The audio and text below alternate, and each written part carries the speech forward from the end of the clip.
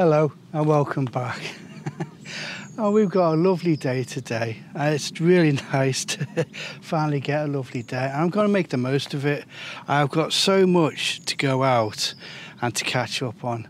So the list is pretty long, especially for these mange tout. Onions, lettuces, potatoes, carrots. I've got to swap over some spinach.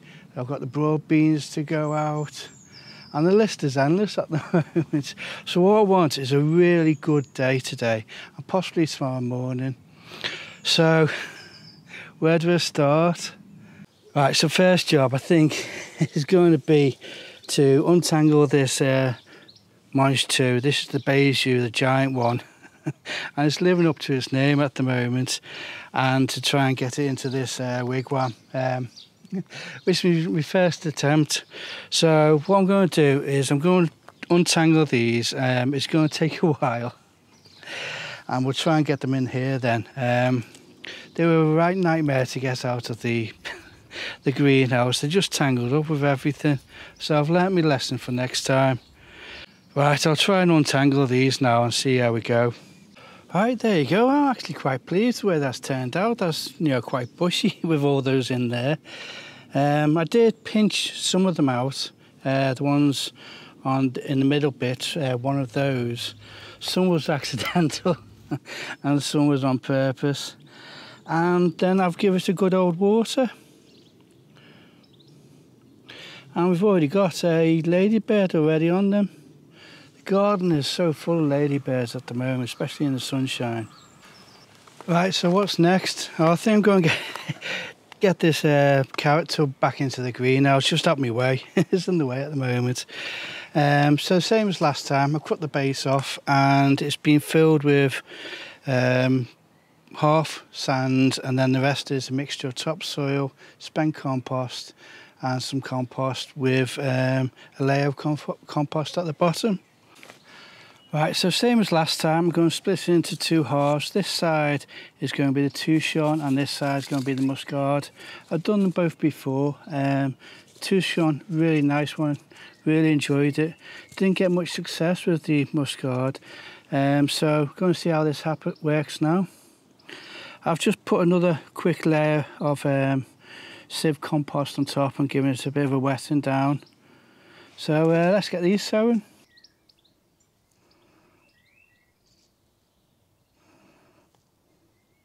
Right, so that's the onion bed completed. I've done them again, 200, just to get the lettuces in between, and that's where the leeks will go later on in the season. I'm really pleased with that. That actually is Instagram worthy, isn't it? What I've done is here I've put in a couple of, in each row I've done one Chinese cabbage, and this one I've done two. And what I'm trying to see is whether that actually protects the lettuces from the slugs, so they just go and eat the Chinese cabbages. Because that worked well over there in the kale bed, and as soon as the Chinese cabbages had gone to seed and took them out, then the kale started to get attacked by the slugs. So I'm going to see how it goes with these lettuces, because they're looking really good at the moment. I mean, like I say, that's a nice picture, that is. Right, what's next? Well, I think I'm going to do the potatoes next. Right, so there we go. We've got 3 tubs, 15 litre. Again, they've just got a couple of inches of rejuvenated compost in them with a little bit of slow-release fertiliser. And what I'm going to do is I'm going to top it up with just rejuvenated compost and, again, slow-release fertiliser just mixed in. So we've got 1 in the first one, 2 small ones in the second, and another 1 in the third. So I've got a question. You get determinate potatoes and indeterminate potatoes. So the determinate ones, they just grow on one level, and indeterminate, you get them tubers coming off the stem as it continues to grow up. And that's why people earth up. So what are Charlotte potatoes? I'll try to find out on the internet whether they're determinate or indeterminate. I think they're indeterminate. Now it's the most popular potato in the UK. Well, the most popular salad potato, yet nobody seems to be able to say whether it's determinate or indeterminate. So that's the question. Put it down in the comments below if you know the answer. I think it's indeterminate. Right, I'm just going to top these up, and I'm then going to move on to pinching out the sweet peas and getting them in the onion bed. And I'm going to start cleaning up the onions because it looks like, well, I'll come to that in a minute anyway. Right, it's so nice just to take the covers off and just to actually see the bed. I'm really looking forward to when I'm able to take these off. I think I'm going to be end of May, maybe a little bit earlier because, like I say, it's just nice to see the bed. Right, first off, the onions. Now, I did about a week ago find some flies just hovering underneath the net, and they did have yellow caps on. So what I'm going to do is I'm going to go through and inspect all these leaves. I can see a few dots on them, so any of those I'm just going to clean up. And what I've done is I've cleaned them up and cut through them just to see if I can see any of the small little maggots of the Allium leaf miner. I haven't found anything yet. So like I say, on this one here, I can see some of the runs where some of the flies have had a little nibble, but I can't actually see any tracks. And what you'll see is tracks if the maggots are moving downwards. So like I say, I'm just going to clean it all up and just see what we've got. I mean, I might as well take the opportunity while I've got the net off. And then what I'm going to do is plant up all these sweet peas. I will be pinching them out, and I've got these sweet peas from Eagle Sweet Peas, and what they say is pinch them out on, when they got 3 leaves, pinch them down to the 2nd leaf. Well, I've left them a little bit too long for that, so what I'm going to do is I'm going to pinch them out on the 3rd leaf, and we'll see how we go with that. Right, so bring you back when I've done all this. Right, that's tied up really nicely. We've got all the sweet peas in, and I've cleaned up all the onions. And that's what I think I'll do regularly during the Allium leaf miner season, which is, was it March and April? They lay their eggs, and the eggs hatch in 2 to 4 days. But then they've got to mine down. So if I tidy up the leaves periodically after that period, then hopefully if they do get any Allium leaf miner, then I'm tidying up or cutting off those leaves that have been infected. Well, we'll see how we go. It's a game of Russian roulette, really, isn't it? It's just, you know, some people will be lucky and some won't, because it's just literally spread right through the country. Right, like I say, I'm pleased at how that is, and it's a bit of a soul destroying. I've got to put a net back on and cover this up, because this looks nice, and it will look nice once I've got I'm going to have the Casper pumpkins at the front here with 3 cucumbers and Casper pumpkins, and then we're going to have Jack Be Little with 3 curry as well at the back, and they've all chitted as well. I'll show you those later. But yeah, so this bed should look nice with the sweet peas going up it, pumpkins, cucumbers, and the onions hopefully really growing big. Right, I'll show you the broad beans now on up at the top.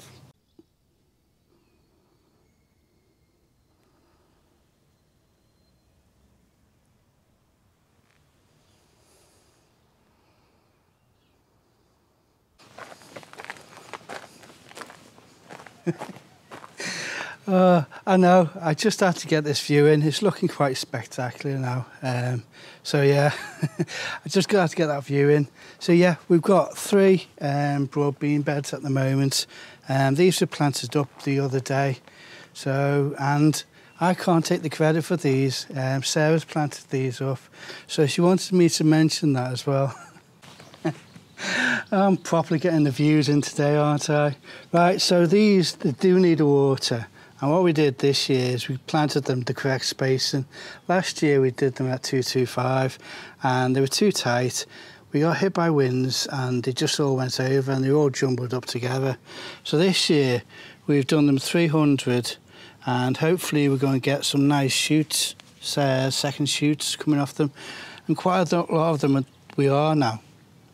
And they all have been hit by wind again, so we had loads of high winds over the last weekend, and they stood up pretty well. Some of them I will start to support, and I have done that there, but they're doing quite well. I'm quite pleased with them, so I have fingers crossed this year we get a good crop off them, and as soon as we get the first pods at the bottom, I'm going to be nipping out the tops. So that we don't get hit by black fly like we did last year. And we lost so many because of that. Right, and my next job, which I'm going to do off camera now because I'm starting to run out of time, I want to post this video this afternoon, is I'm going to move these spinaches because they're crowding out now the peas, and they're going to go into this bed because most of that kale now, except for the first two plants, they're still getting nice florets on them. The rest has gone over now, so I'm going to do another bit of top coat of compost on that, and I'll start planting up all these spinaches. Oh, we're just having so much spinach at the moment, you know. In June when it starts to bolt, I'll be glad of that. It's just a huge amount of spinach. And again, all these beds need watering, so that's what I'll get onto this afternoon. Right, I've done so many seeds in the last week, but it's nice now to actually start direct sowing into the beds, you know, instead of into pots.